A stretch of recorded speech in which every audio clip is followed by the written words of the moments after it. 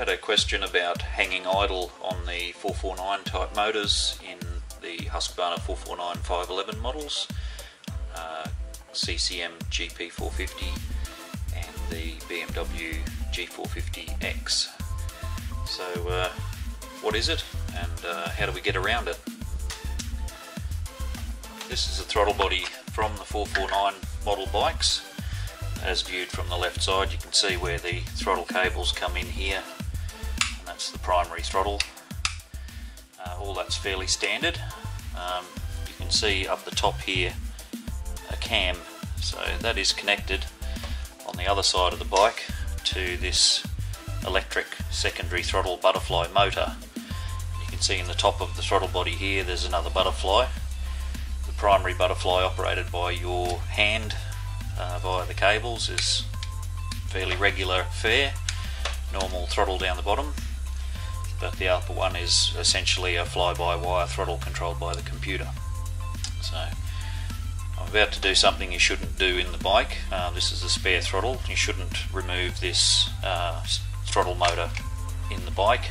That should always remain on, so please don't remove that, but just for the purposes of demonstration. So you can see that moving this top shaft, and the butterfly here has bearing on that bottom throttle there. So what that's doing by use of the motor, when the ECU senses that you're back into an idle condition, so your primary throttle is closed, your hand is off the throttle, or closed throttle, the ECU then moves this top shaft around and maintains idle speed.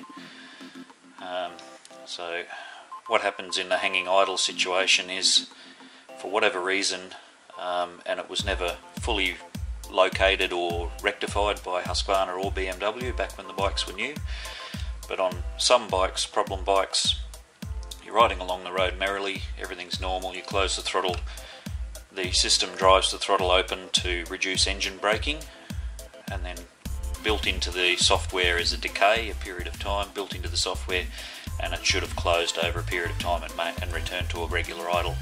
For whatever reason, some bikes maintain that high idle condition. Now the throttle's not stuck as such, it just can't return because of this cam here. So a fix we came up with quite early on. We couldn't find a fix, none of the dealers were able to help us. BMW never certainly came up with an idea of software change or whatever to cure it.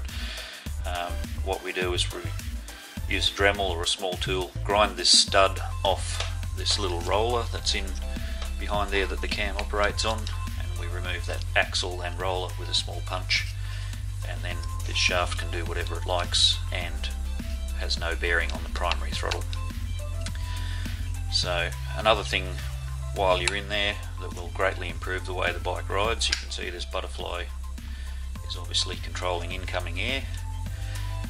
The ECU needs the motor to be there. It's programmed to watch for problems with the motor, and to that end it has this secondary throttle position sensor on it. It also checks the voltages and the resistances in the wires for the motor to make sure that there's no problem. So if you remove it, then you'll have a fail warning come up on the dash to say that there's an ECU fault. So one of the things we can do is undo these two screws and completely remove that butterfly plate. So the shaft is free to do whatever it wants. The ECU thinks everything's happy because the shaft's turning, it's getting readings, the motor's working, but this has no bearing on the incoming air to your motor, and the throttle is as God intended, controlled by you and your hand, and whatever you do with your wrist is what the air does coming into the motor. So if you close the throttle, you get engine braking. If you go to 100%, you get full air, not waiting for a delay built into the computer for this to gradually open. So I have a second video about the delays built into the system, and I'll put a link in the description to that, and you can see that working in 240 frames a second slow-mo. So you'll be able to see that this closes sometimes when the main throttle is open and does all sorts of crazy things. So yeah, that's a hard fix. If you remove this roller, then it cannot hang, the idle cannot hang unless it's a mechanical problem like a stuck throttle, or check for that first obviously. Make sure the cable adjustments are right. If this throttle is returning with a nice solid thunk back to idle, then your problem is electronic. Now, once you've done that, obviously the bike can no longer maintain its own idle, and what you will need to do is adjust this brass air screw here. So it's a bypass from the top, fresh clean air from the air cleaner down to below the primary throttle. Allowing more air in by winding this screw out will raise the idle speed. Obviously turning it in as the reverse, and it will slow the engine idle.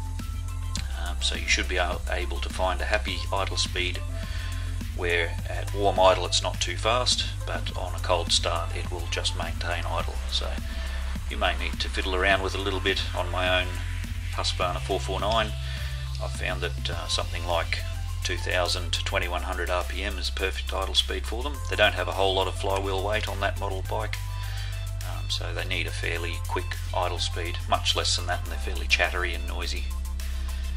And so there you go. That's one way to cure the hanging idle. It's the only way I'm aware of. Other than that, yeah, scary times, closing the throttle, maybe 1 in 10 times, maybe 1 in 20 times you'll end up with the throttle hanging on and being driven straight ahead towards the corner that you're trying to avoid, or the obstacle. So yeah, thanks for watching.